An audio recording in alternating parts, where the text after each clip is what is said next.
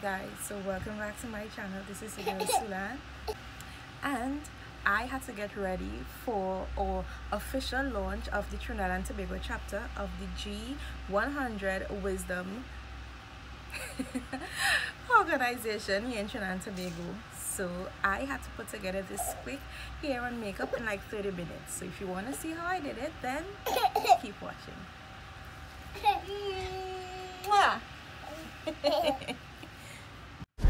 So I'm starting by spritzing my face with this refreshing toner, and this is just to add some moisture back to my face. Then I'm going to use this wipe and I'm going to cleanse it off just to give me some more. And I'm adding the daily moisturizing CeraVe cream to my face for some moisture, along with this Tarte Rainforest of Sea Radiant drops, so that my face is going to be a bit more luminous, right? So I mix those two together and I'm moisturizing it into my face, bring it down my neck, and then I'm going in with my Sasha mattifier. This is my face primer that I've used for today. I'm not going anywhere, so that was good enough for me for my online video. Next, I'm going in with Sasha powder palette, and I'm just using the powder to mattify and take away any extra oil or wetness that you may be seeing on the face. So I get a little oily, so this helps. Adding some of my lip balm. This is one of my formulations from my skincare line. Then I'm going underneath my eyes with my concealer shade. This is like one shade lighter than my skin tone, and then I added a little lighter shade just on the top of that in my highlight areas. I'm using an e.l.f.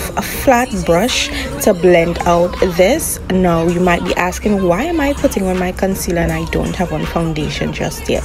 This is the underpainting method, and this method helps you to complete your makeup so much more faster, and this is perfect for the person that wants to do highlight and contour, but you're not a makeup artist and you're not that versed in doing blending out.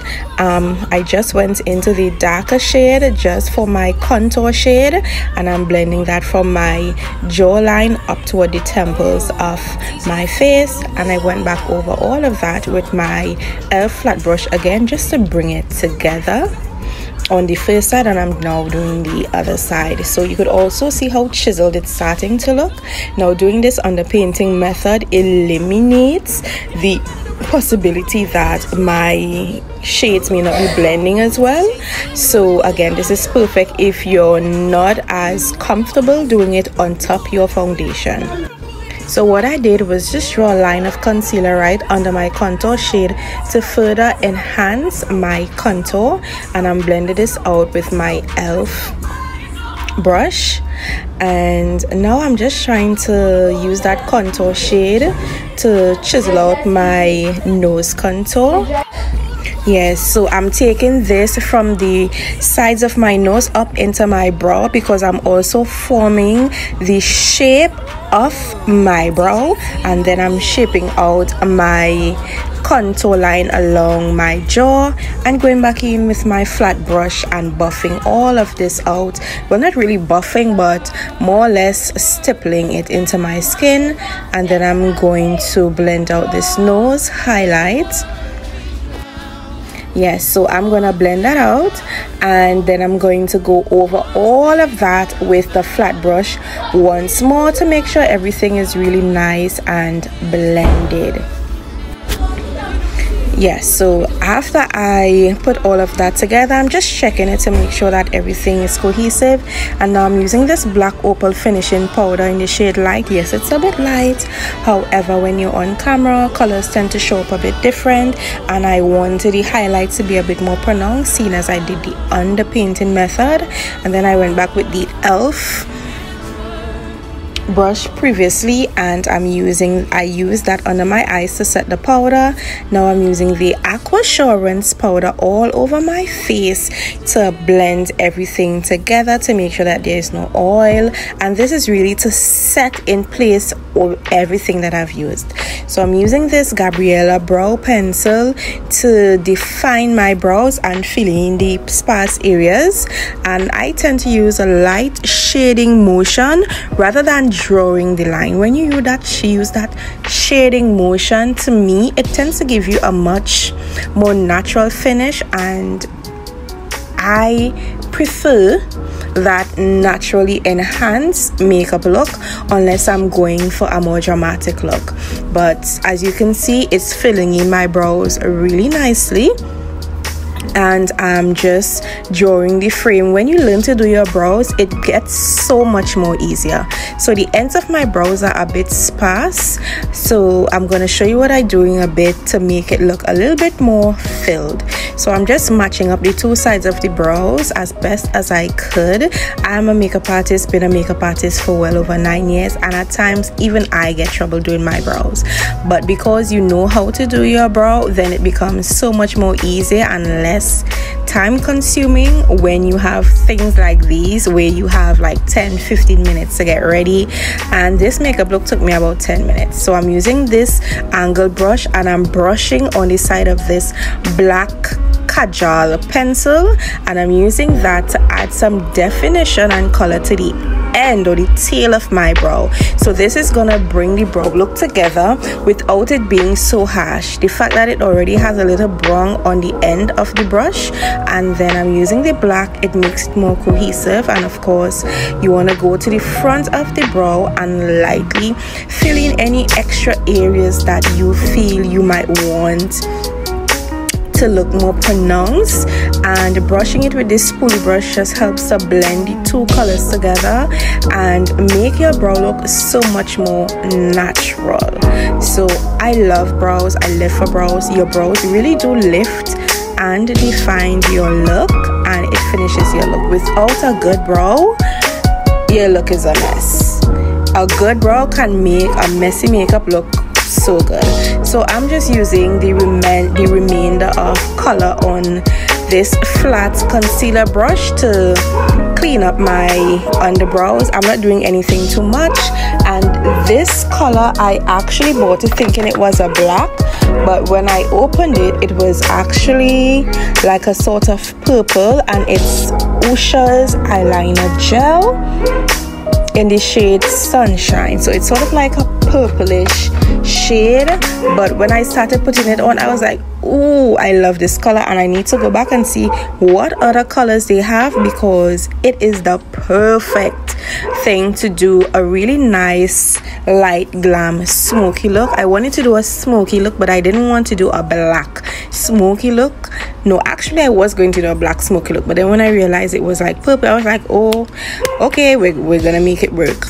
So after I put on that metallic color, I used a blending brush to blend out the harsh edges, and then I went in with a clean blending brush and added a skin tone shade right under the brows and above the edge of that color to blend it together and make it look a little more blown out, in a sense where you're not really seeing any harsh lines.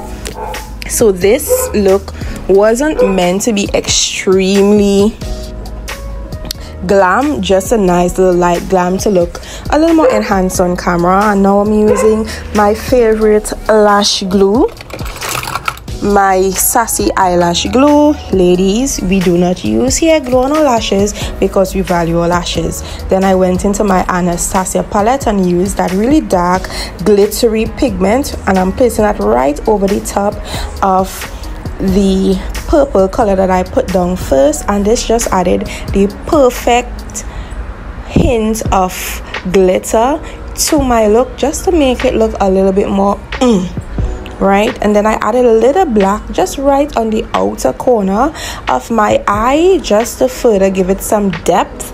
And I'm also taking that down onto my lower eye line just to bring the entire look together. Now guys, I have 3 kids and they were running amok this day. My baby loves to be in my hand, and the moment I start doing something, he wants to lift up, love up, all sorts of things. So yeah, it was a struggle. This would normally take me like 10 minutes to do, but it took me like 20 minutes, right?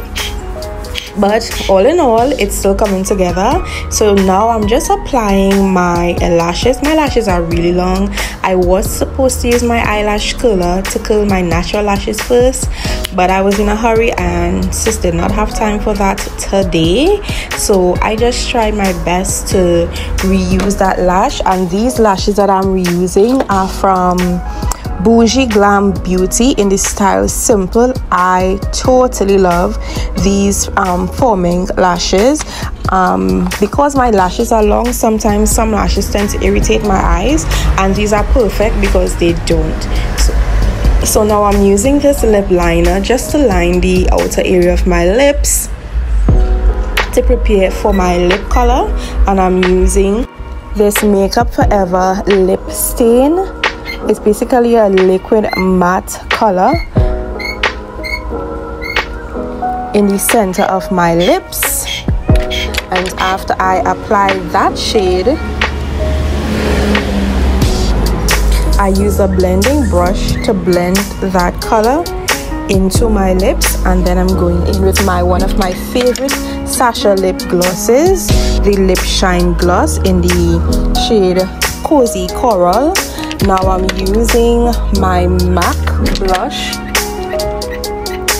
in the shade Pink Cult, just right over the apples of my cheeks. I didn't want to use like an orange or anything. I just wanted something that would sort of complement the colors that I use on my lips, and I didn't want a loud color because I wanted the eyes to really stand out. My lashes were giving me a little trouble today because I did not curl my natural lashes, which I needed to, and my hair was braided. I was actually trying to fit. My hair was actually braided. I had braided my hair for my birthday with some knotless braids and some rose at the beginning, and sis had to do some kind of thing, so I just put those braids together and said I'm gonna do a updo. This was the quickest updo I did ever. Like literally the middle of my hair was not even combed out, guys, but you gotta do what you gotta do to get what you gotta do done.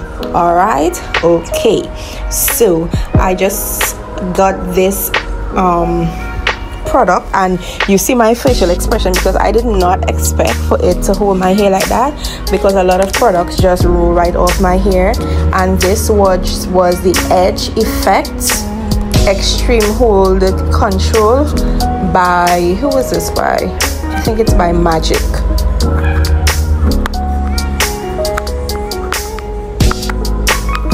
Just as Magic collection. So I use this edge control to hold up my hair, and it smells really nice. I love edge controls that smell nice, and I just use some Got2b spray just to give me some extra efficacy and hold to brush my hair together, because listen, I love my hair. I'm now falling in love more with my hair, but to hold it up at times, listen, but I'm making it work right here.